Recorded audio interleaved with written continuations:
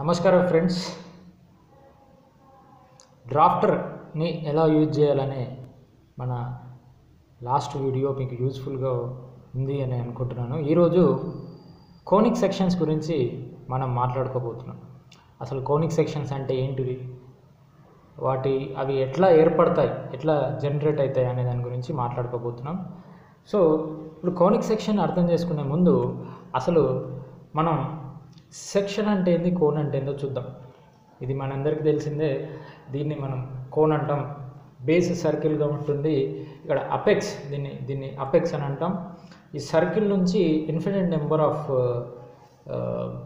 Lines వచ్చి ఇక్కడ apex దగ్గర కలుస్తాం. అయితే ఇది కోను. సరే, ఇది కోన్ అండి. ఇప్పుడు మనం ఒక క్యూబ్ని ఇమాజిన్ చేసుకున్నా, ఒక స్క్వేర్ని ఇమాజిన్ చేసుకున్నా, వాటికి సైడ్స్ ఉంటాయి. నెంబర్ ఆఫ్ సైడ్స్ ఇన్ని అని చెప్పొచ్చు. ఒక ట్రయాంగిల్కి ఇన్ని ఉంటాయి, స్క్వేర్కి ఇన్ని ఉంటాయి అని చెప్పొచ్చు, ఒక పెంటగాన్కి ఇన్ని ఉంటాయి అని చెప్పొచ్చు. కానీ ఈ కోన్ విషయానికి వచ్చే టయానికి మనకి ఎన్ని సైడ్స్ ఉన్నాయో చెప్పలేము. ఎన్ని సైడ్స్తో ఇది క్రియేట్ అయింది, ఎన్ని సైడ్స్తో ఇది క్లోజ్ అయింది అనేది చెప్పడానికి కొంచెం ఇబ్బందిగా ఉంటుంది. ఎందుకంటే సైడ్స్ ఏమి ఉండవు, కానీ ఇది జనరేట్ అయింది అంటే it is looking like a solid. So ఇప్పుడు అందుకే ఇక్కడ మనం సైడ్స్కి బదులుగా దేన్ని ఒక వర్డ్ యూజ్ చేస్తాం. ఆ వర్డ్ని ఏమంటారంటే జనరేటర్ అని అంటారు.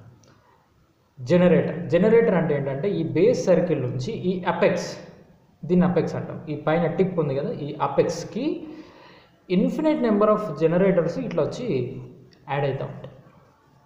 వాటిని జనరేటర్స్ అని అంటారు. ఓకే, అదొక విషయం గుర్తుపెట్టుకోండి. కోన్ అంటే ఇది, జనరేటర్స్ అంటే ఇక్కడ ఇమాజినరీ లైన్స్. ఓకే, నెక్స్ట్ ఇంకోటి గుర్తుపెట్టుకోవాల్సింది, మనకి జనరేటర్స్ అయిపోయింది, కోన్ అయిపోయింది, అపెక్స్ అయిపోయింది కదా. ఇంకొక మెయిన్ ఇంపార్టెంట్ థింగ్ ఏంటంటే కోనిక్ సెక్షన్స్ అనే ఈ వర్డ్లో కోన్ అనేది మీకు అర్థమైంది. సెక్షన్ అంటే ఏంటంటే మనం చిన్నప్పటి నుంచి విన్నాం, సెక్షన్ ఏ, అరే నాది ఏ సెక్షన్ రా, నాది బి సెక్షన్ రా అని అనుకుంటాం కదా.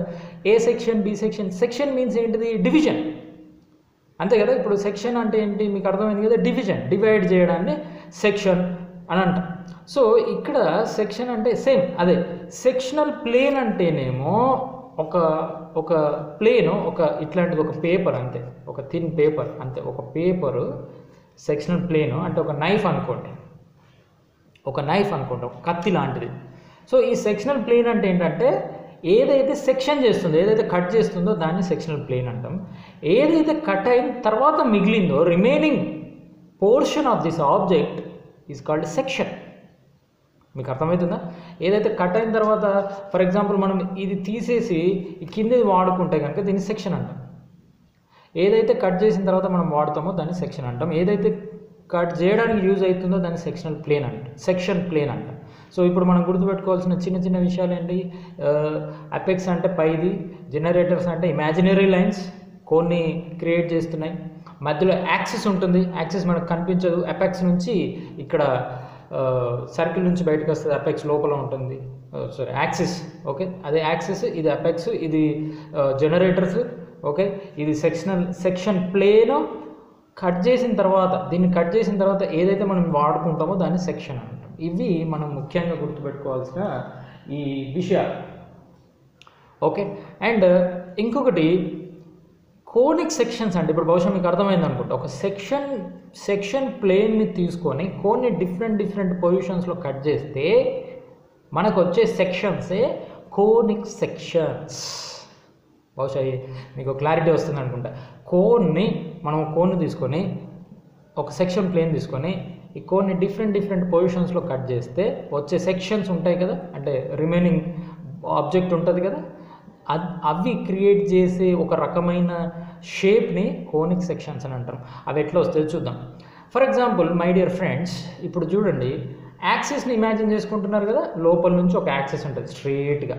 ఇది మన సెక్షన్ ప్లేన్. ఓకే, ఇది మన base circle. Okay my dear friends, ఈ యాక్సిస్కి పర్పెండిక్యులర్గా మన సెక్షన్ ప్లేన్ పెడదామండి. ఈ యాక్సిస్కి, కోన్ లోపల ఉన్నటువంటి యాక్సిస్కి పర్పెండిక్యులర్గా మన సెక్షన్ ప్లేన్ పెట్టాం. అంటే ఒక కత్తిని పెట్టాం, ఒక నైఫ్ని పెట్టాం. అది ఇట్లా వచ్చి దీన్ని కట్ చేసిందండి. దీన్ని ఇట్లా కట్ చేసి వెళ్ళిపోయిన తర్వాత ఈ పోర్షన్ని తీసేసాం. ఇక్కడ కనిపించే పోర్షన్ ఏమై ఉంటుంది, ఈ కనిపించే ఈ బాడీ ఉంది కదా, ఈ రిమైనింగ్ ఆబ్జెక్ట్ ఉంది కదా, ఇది ఇక్కడ ఇది ఏం కనిపిస్తుంది, అక్కడ ఒక సర్కిల్ కనిపిస్తుంది. మీరు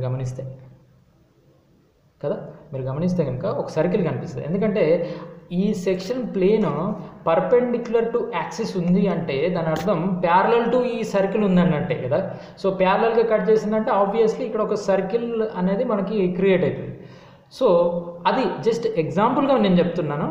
నెక్స్ట్ యాక్చువల్గా మన టాపిక్లోకి వస్తే ఎలిప్స్, పారాబోలా, హైపర్బోలా ఎలా క్రియేట్ అవుతుంది అనేది నేను ఆల్రెడీ ఒక డయాగ్రామ్ కూడా వేసాను, చాలా ఈజీగా అర్థమవుతుంది.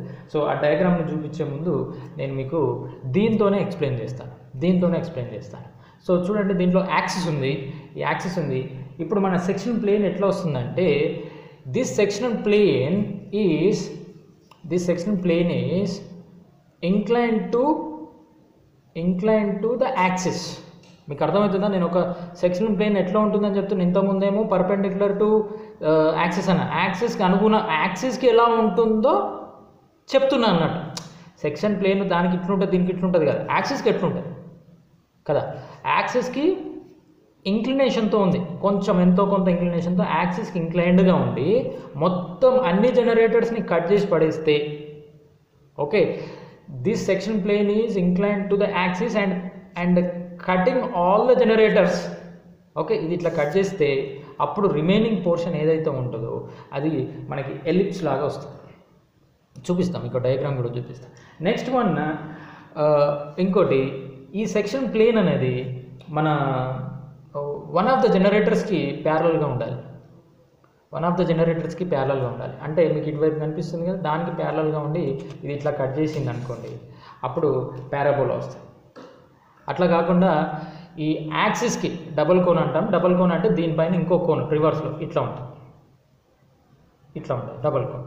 ఈ double కోన్కి one side of the axis, ఇది యాక్సిస్ కదా, ఈ double కోన్కి one side of the axis మన సెక్షన్ ప్లేన్ వచ్చి ఈ కోన్ కట్ చేస్తే మనకు మిగిలే పోర్షన్ హైపర్బోలా. ఆ మిగిలే పోర్షన్ని సెక్షన్ అని అంటాం, గుర్తుపెట్టుకోండి. ఏదైతే ఆబ్జెక్ట్ మిగులుతుందో దాన్ని సెక్షన్ అని అంటాం. ఇప్పుడు చూడండి, చాలా క్లియర్గా మీకు అర్థమవుతుంది.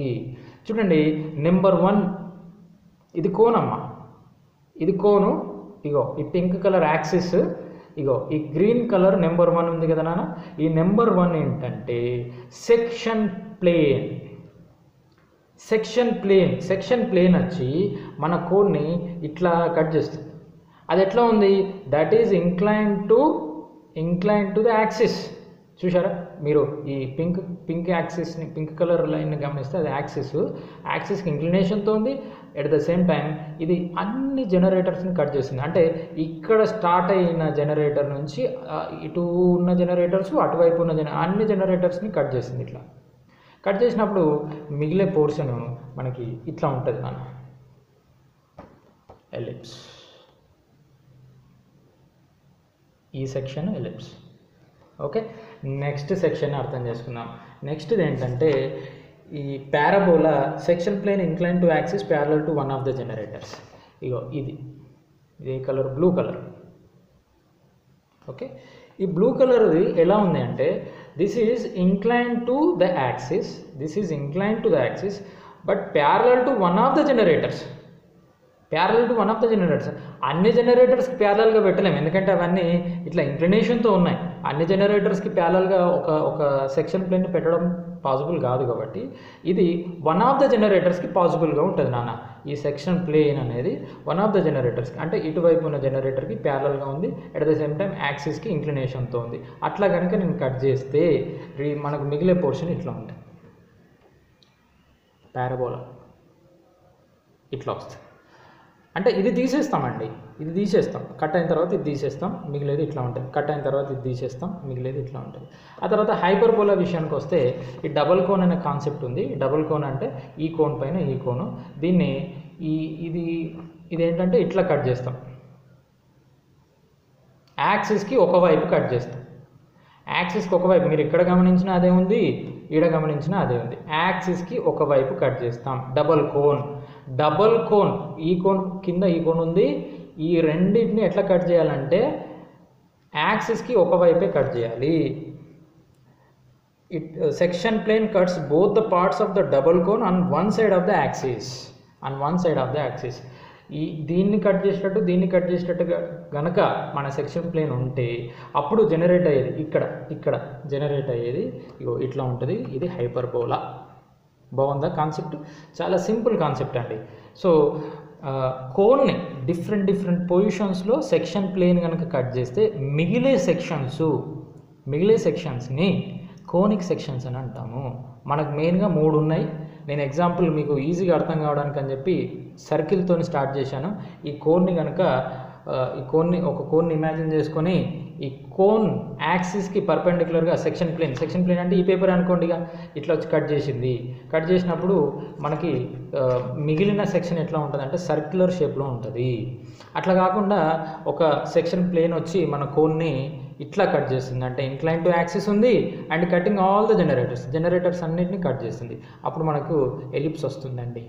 అట్లా కాకుండా ఇంకో సెక్షన్ ప్లేన్ ఎట్లా వస్తుంది, అది ఇట్లా యాక్సిస్కి ఇంక్లినేషన్తో ఉండి it is parallel to one of the generators.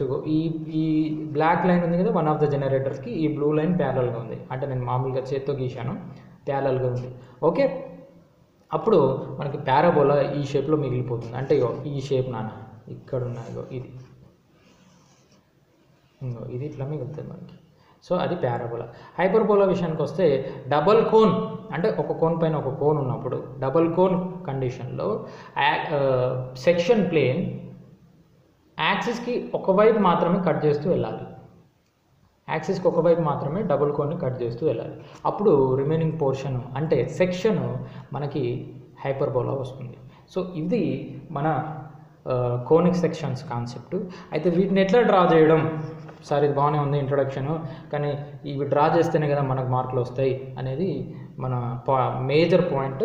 So ఇది ఎట్లా గీయాలి, వీటిని ఎట్లా గీయాలి అనేది మనం ఇంకో వీడియోలో చూద్దాం. Okay, thank you so much my dear friends. ఇది ఎవరికైనా యూస్ఫుల్గా ఉంటుంది అని అనుకుంటే వాళ్ళకి షేర్ చేయండి. Thank you so much. Me SSR Krishna. Thank you.